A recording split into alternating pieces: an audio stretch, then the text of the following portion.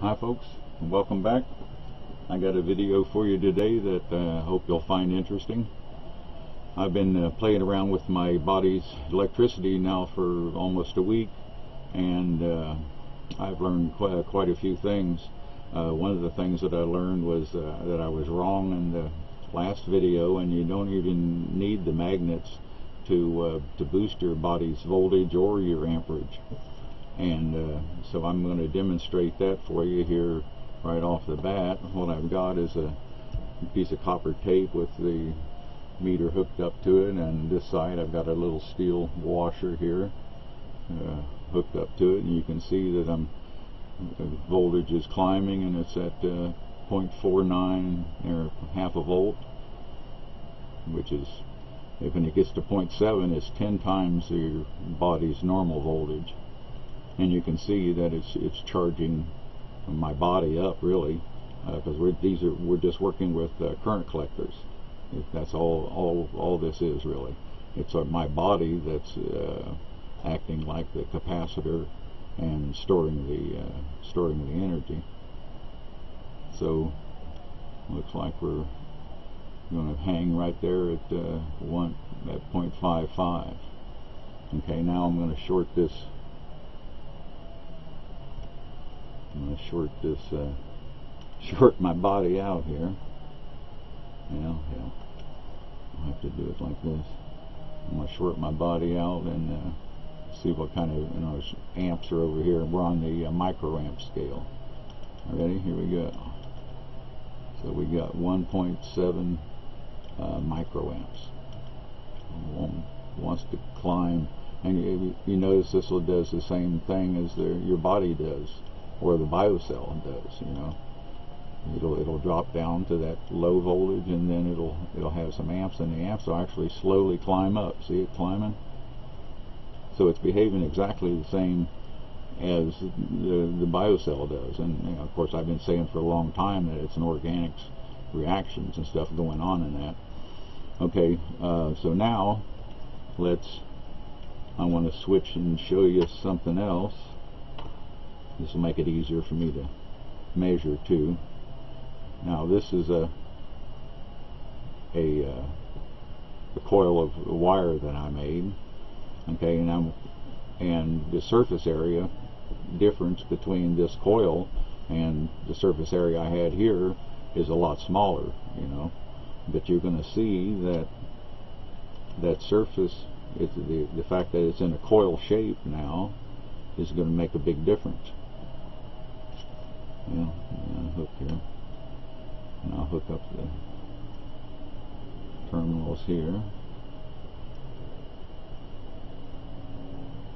Okay, so now we've got a coil in our electric system, and you can see that you can see we're at 0.33 volts. Now if I increase the surface area on it, you see the voltage go up, more surface area, and also the amps go up when you do that too. It's hard for me to show you that. So now we're back at 0.5 volts, and it'll stop again at the 0.55 again, and we'll short it out, and you're going to be able to see what kind of amps we get on it now. Ready? Yeah, we're not up to 5.5, but close enough. It's because I have to hold this thing. Alright, can you see that? Alright, here we go. We're going to short that out. We're about almost 5. Alright, look at there. Now we're at 2.8 microamps. See that? It's still holding, and also holding at a higher voltage too. And that's simply because we're in a coil. Okay, now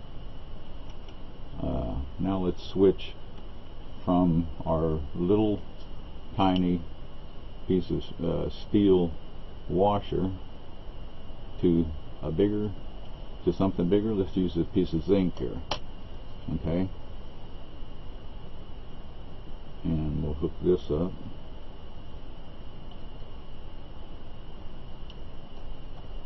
This will make it easier to measure too. Now it will be a whole lot more surface area involved here whenever I put my hands on it than there is on this little tiny ring, but you'll see that it won't get it that much higher amps out of it, because it's, again, this is in the shape of a ring. It's like one shape of a coil. Okay, so now we'll hook up here, and you can see we're climbing back up to our half a voltage again.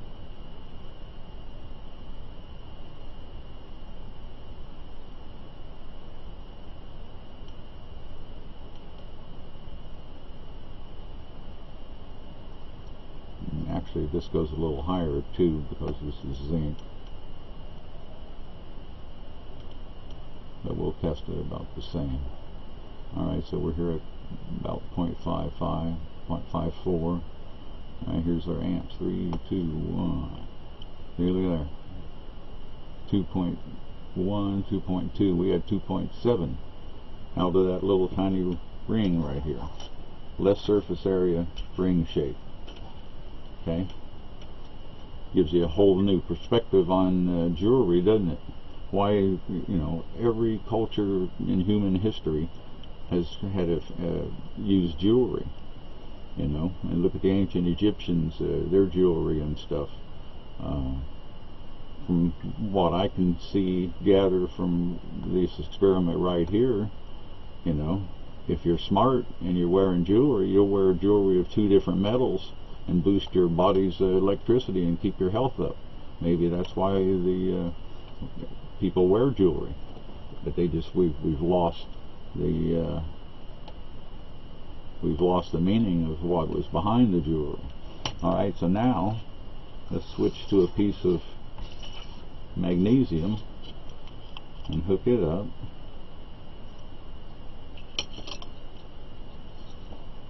Okay. And now, up here we're over a volt and climbing. So you can see that that's way, I mean, we're like 20 times normal voltage, something like that. Whoops, I almost knocked that off.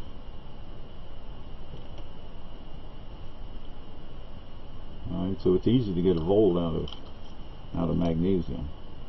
Now let's see what our amps are out of that. And let's get it back up to a volt. About. There we are, okay. Now let's short it out. And look at there. Now we got 5.8 milliamps, 5.9, 6. Look at that. See, it's climbing. See how, remember the climbing behavior of the biocell when we're during the testing? Same thing, exactly the same thing. Okay, now you can add a little water to this. Like to lick my fingers, and let me lick that one too a little bit. Okay, and look at there, look at our voltage now. Now we're at 1.2829 volts. Alright, now let's see what our amps are. Look at there. Wait. Look at there. There's 10 microamps. See? Just like a battery, just made better contactors all right there. Alright, so, oh, there's one more thing I wanted to show you. Okay, now I've switched to some carbon weave. Here, so I'll show you what happens when you use carbon, which does work. Okay, so I'll set up here. Got a piece of, whoops, we're still on magnesium for the bottom. Okay, and we're going to touch carbon weave, and you can see our voltage there. The copper around the edge there is just as a current collector, so I can keep it from fraying and hook up the electrodes. So now you see with the carbon and the magnesium, which was the highest, when we use the copper with it is now only 0.7 volts. So alright, so let's short it out and see what we get now on our amps. And you can see that it's only 1.3, 1.45, it's climbing. So 1.5 microamps on the carbon. But I mean, carbon does work though. And so basically surface area is important on this, and a coil shape is also important. And you could use a combination of the two, like you could make a shirt out of carbon felt or something like that, or you know, and use that, or you could make a shirt out of some other fabric, conductive fabric, and probably use it, and then put the zinc on your rings, or use 2 rings, copper and zinc, and copper and steel, or gold and magnesium would be a great combination. Okay, I think that's it for this video. Next video I'm going to get back into the magnets, because they come into this too, and then I'll show you what I've learned by the next time. I don't know when that'll be. I'll have to do some experiments, and I can't. It takes too much time to do every experiment, to film every one. So I'm just going to show you the what I learned once I learn something. All right, I'll be back. Thanks for watching.